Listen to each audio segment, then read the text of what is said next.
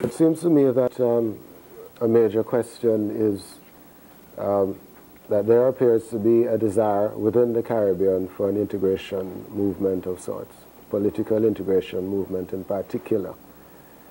While I accept the need for some pan-Caribbean movement, in the way I accept the need for a Pan-African or Pan-American or Pan-Asian movement to help to identify those things which mark us as peculiar people within the world system, I don't necessarily agree that political integration is a critical aspect of the Caribbean need at the moment.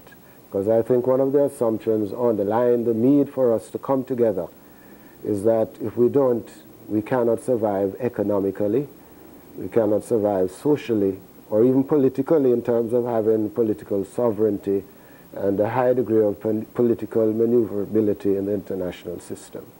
There's that underlying assumption that unless we integrate, unless we unify as a political unit, we cannot achieve those things. I don't accept that, because I think in this world there are justifications for small states existing as separate and independent units. We have a choice, it seems, either to try to develop within the Caribbean a societal system which becomes a microcosm of that which characterizes the advanced societies. Not merely the skyscrapers and the consumerist goods of that society, but even the behavioral patterns and the ideological preferences of those societies. And I don't think that we necessarily have to go that way. I think the justification for being a small state is to create an alternative society, freed of the well-known dissatisfactions of ordinary people with societies created in the industrial society. Just to give you a very simple example, to get in from Kennedy Airport to this place, it took over 2 hours. And I couldn't imagine, spending 4 hours going and coming to work, just merely, spending that time on the road in the business of getting to work and from work, and then having to work, and then having to go home and do other things, like entertain myself and my family, and also to rest up, to come back to that grind day in, day out. I regard that as an ugly aspect of living in an advanced society, so that I wouldn't wish to see things like that recreated, the chaos of urban life recreated in the Caribbean area. So I think we have the opportunity now to try to find the appropriate societal form, the appropriate state system, which will be different from what has occurred here, while not necessarily rejecting many of the consumerist orientations, some of the creature comforts of the advanced world. And we need to find an appropriate system, and to my view, it is in some form of socialization of the means of production and distribution of the rewards of production within the society on an equitable basis. No, I have no problem with what is happening now. That's a sort of West Indian cosmopolitanism has emerged, that we can make friends with the Puerto Ricans, the Panamanians, and so on, and we sense a common history, the need to defend ourselves against international interests. We have set up negotiation groupings to negotiate with LOME, the ACP, the African, Caribbean, and Pacific groupings. But also within that framework, there's a Caribbean group which seeks to identify and clarify its position within the ACP grouping, and so on. In dealing with the United States, we, through the CARICOM, the Caribbean community, in the English-speaking Caribbean, have been trying to negotiate with the international world on the basis of common strength and so on. But many of these efforts are hampered by the absence of political authority to impose on the territories and to make them committed to them, the decisions arrived at when the heads of governments meet and so on. And what I'm saying won't happen, and probably should not happen, is political integration, where the entire economic and social life is directed politically by one Caribbean head, one Caribbean government, and so on. And I'm saying that the assumption underlying that we need to do that is that we cannot become economically successful, we cannot enjoy the material benefits of the advanced societies unless we do that. And I'm saying that I don't think that is right. And there are other virtues of smallness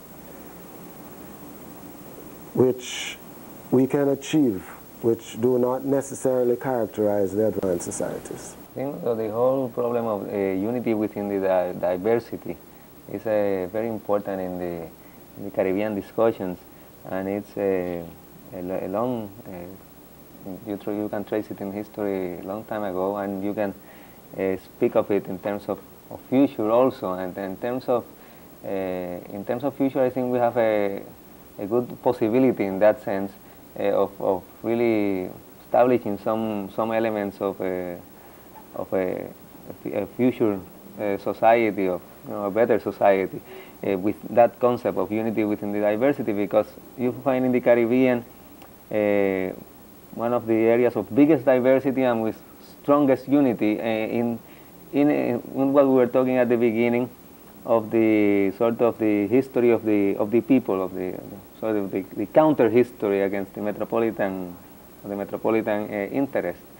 And I would like to take a point that Eric was presenting at the beginning, and it's these cultural elements that unite us within a great diversity of other things, which are mostly really very popular elements. And Eric gave the example of the pirates, and I think it's a very good example, because while the different metropolitan powers were fighting against each other tremendously, in the pirates world, I mean the popular pirates, not the pirates like Drake, but pirates like Ofrecí, for example, in Puerto Rico, which was really a social bandit. The ship, I have seen documents, the ships of Ofrecí were filled, his men were all out through the Caribbean, people from Panama, from Haiti, from Jamaica, from Martinique. These were the people that were fighting with Ofrecí. So there was really a popular response to the metropolitan fight, that united the Caribbean people. And I think we can find other elements of that in culture. For example, the music. I think there are very strong elements of unification, of relationship of Caribbean musics.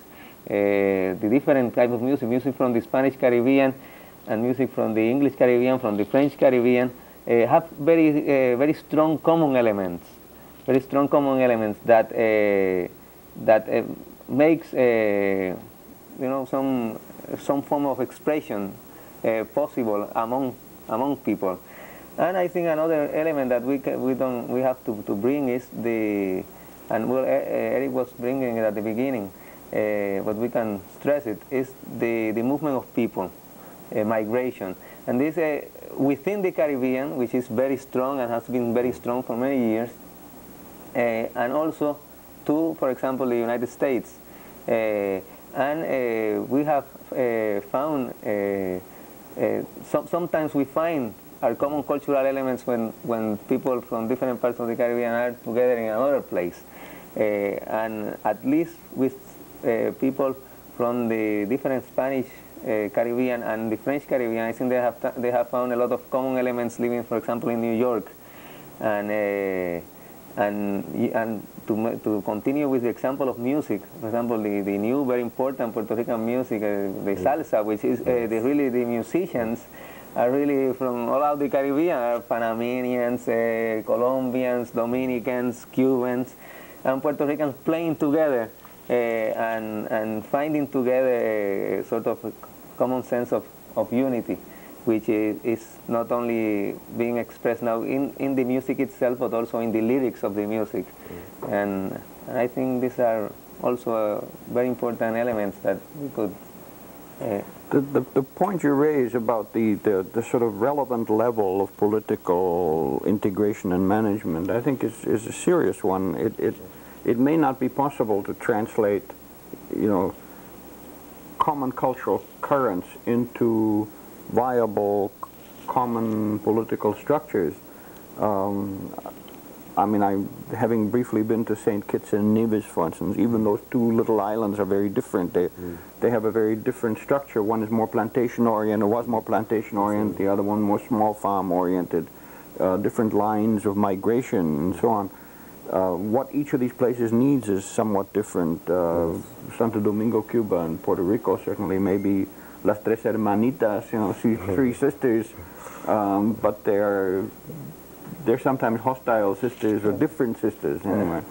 And at the same time, so there must got to be some kind of political expression of particularity.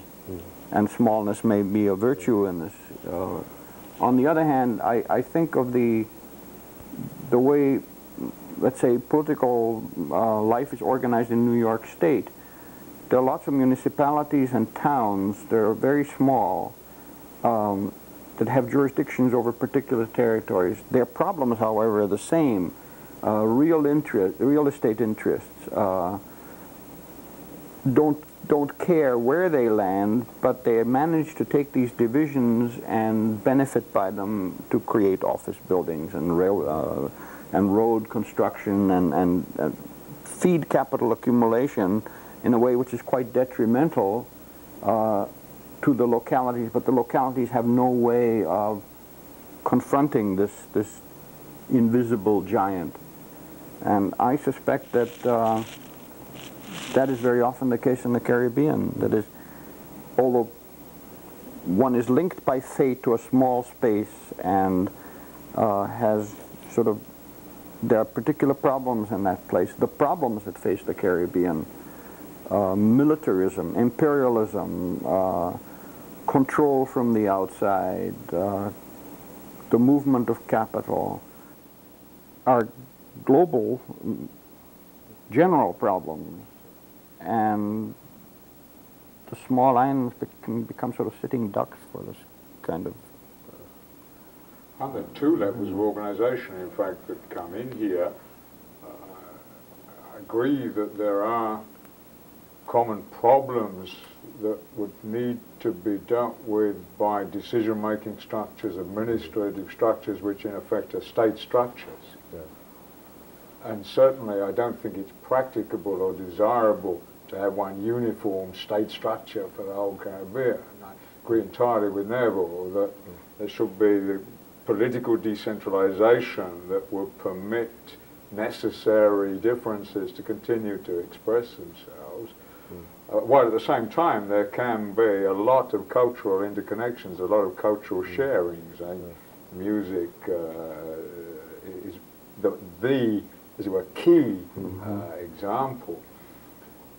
But then, and again, when we're talking about unity through music, it struck me listening to Angel that you know, there's a great problem here again of organisation. When we shift to the level of organisation of people to resist, to create the necessary political conditions and the necessary state forms that will permit the resolution of problems. But I'm afraid the thought that struck me listening to Angel was a rather cruel one, that it would be all very well for everybody to get together and sing and dance, but they'd sing and dance and walk into the machine guns without organisation. And you can share music and you can share dance. Salsa can be universal for the Caribbean, or reggae can be universal for the Caribbean.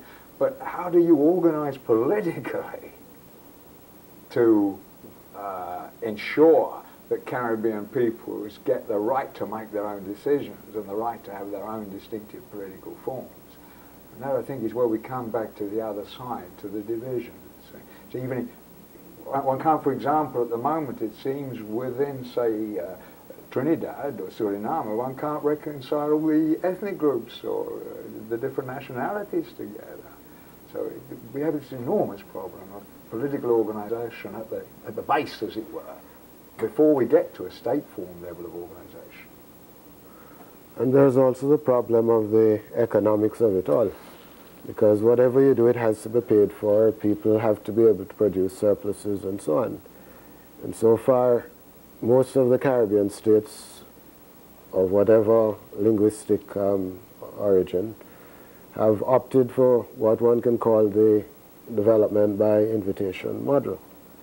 And while it has yielded variable success, or success at various periods in their history, they're all aware that this model won't survive. It won't be the basis of their survival in the future. And hence, we had Cuba and the experiment in Grenada, which was cut off so suddenly. And presumably there'll be other experiments within the area we define as a Caribbean area to try to find ways of organizing material production and delivery of material goods and services in a way which brings the Caribbean in the 20th century, but also allows each country within it to have a distinctive identity. And this is where we have met the greatest political reaction coming from imperialist powers so far. And we're going to continue to meet that oppression. And this is where the Caribbean won't unify, in a sense. You know, nobody will come to the rescue of Cuba when it says, look, we want to trade with the United States. The other Caribbean islands are obviously not willing to say to the United States, this is nonsense. This is not the way to, if you wish, to bring back Cuba into the sphere of influence that you feel you should have over it. I mean, isolating it won't help you. But at the same time, if we go a different direction, are you going to respond to us in that way? And the other Caribbean territories have not seen that they could support an effort of Cuba to have trade with the U.S. without supporting it ideologically. In other words, just seeing the thing that there are ordinary people in each Caribbean territory who should be fed, housed, and clothed. I'll give you another example. When Maurice Bishop was in charge of Grenada, the United States government decided that there had been no aid from the CBI to Grenada. And we all know that there are poor and hungry people in Grenada. And if the strategy was to help those people, then regardless of the character of the regime in power, one should continue to assist as well as possible those people. But in that same problem, this economic thing, problem you bring in, I think it's very interesting that at least within the academic world, there has been a growing concern of trying to work together. And for example, to mention you mentioned Grenada, there was an institution that was being formed there of study of small island economies. And this institution, which with the invasion it didn't have a chance to materialize, but there were plans of doing it. Some Puerto Rican colleagues were working on that, and people from other parts of the Caribbean trying to really work out alternatives of within a similar economic problems of small island economies, and what we hope is that this endeavor that is still, at least in the economic side, is still more academic than official or popular, could move into a more popular feeling, but it's still at least it's a step